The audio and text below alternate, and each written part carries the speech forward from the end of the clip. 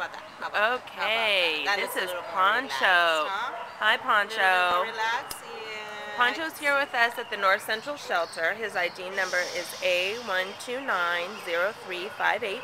He's already neutered, and he is about a year old. He's some sort of a Labrador Retriever mix. A gorgeous dog. He was brought in as an owner surrender on March the 6th, and he's about 23 pounds.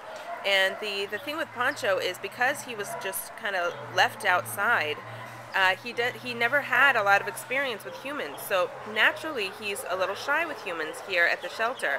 But what we've noticed is that with some love and with some human interaction, he really is starting to relax.